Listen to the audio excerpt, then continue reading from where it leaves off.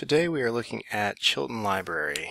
This is a fantastic tool that offers information on most makes and models of cars, some ranging all the way back to 1940.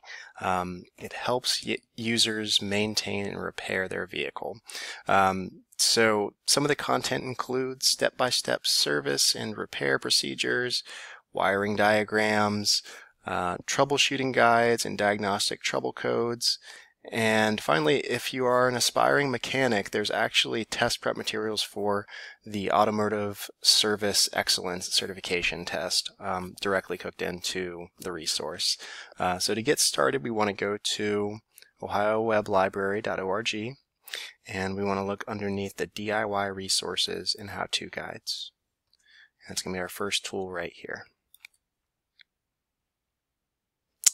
So from our home page, we have a few different options. The easiest way to get started is to just use this vehicle selector prompt here to fill in the information we need about our car. Okay, but we can also go to this ASE test prep quizzes, which will give us that information about the Automotive Services Excellence certification. There's also a help button here, which I highly recommend using, especially some of the terms that are used in here, since this is a DIY tool, can be fairly technical and a little bit jargony. So this is a great resource for that. It'll actually walk you through where to get to different types of content throughout the resource.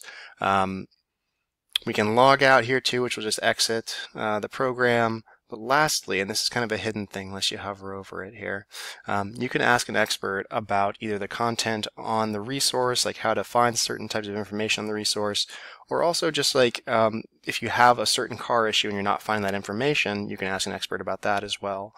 So you can click there and you're able to attach your email and comments and somebody will get back to you. So let's get started though with a particular scenario that I'll let you guys kind of see how the resource works. So let's say that my battery just quit working in a 2010 Ford Focus, right? And we need to remove the old one and install a new one, right? Without electrocuting ourselves, hopefully. So first we're going to begin by selecting the year, and I have a 2010 Ford and Focus.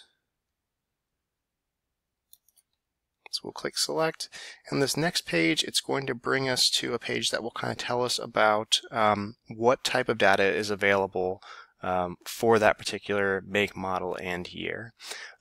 So for some of the cars, there'll be much less information. For some, there'll be much more. So it kind of it varies based upon whatever car you're looking for, basically. So we can see I have the option to look at stuff for repair, maintenance, labor estimating, and bulletins and recalls here. That information is also going to be replicated in the header, and that will stay as long as you are logged in.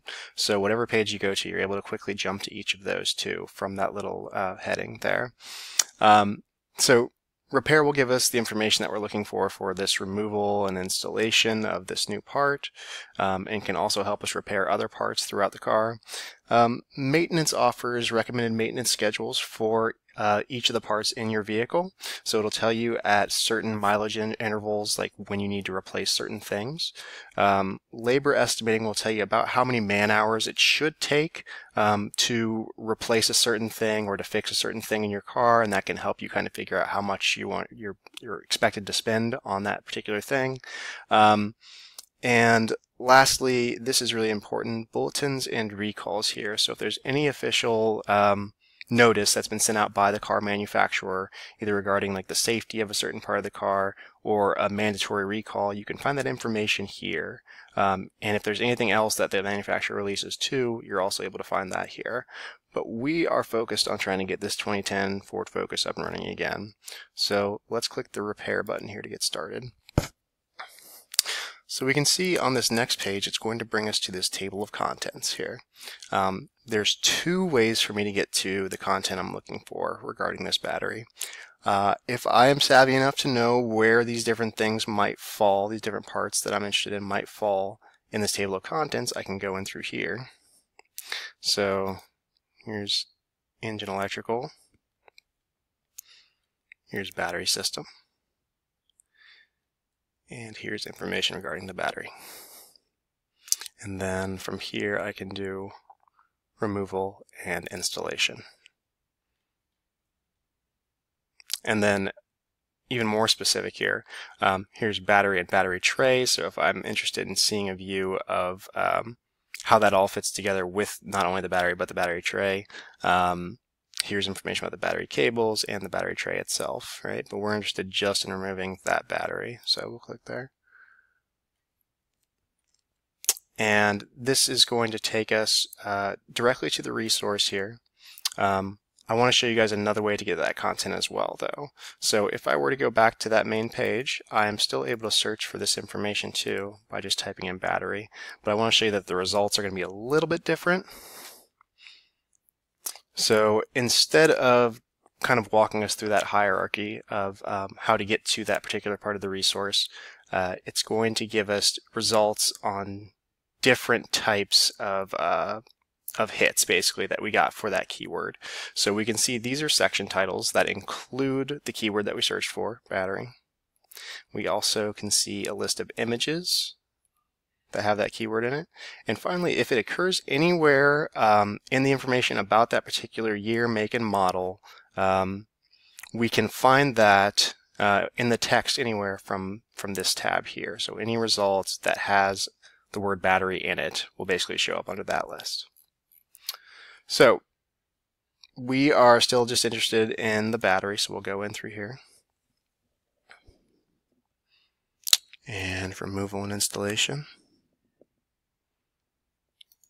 And just the battery. So from our reading view here, we have a few different options. We can print the resource directly from here, or print the document directly from here. We can also listen to the document, have it be read to us by read speaker. So I think this would be really useful if you are actually out there doing the work of the document here, and maybe you have it going through your earphones, or you just have it playing through your phone speaker, so you can actually listen to it and perform the steps as you're doing it. As you scan through the actual resource here, you can see this is going to be a very comprehensive step-by-step. Not all the resources will be that in-depth, but a lot of them will give you just like a step-by-step, and thank goodness for these warnings here too. So that is our resource. It's a really quick look at the Chilton Library. Highly recommended if you want to start doing some work on your car. Gives you lots of different information, and is just a really solid resource if you're interested.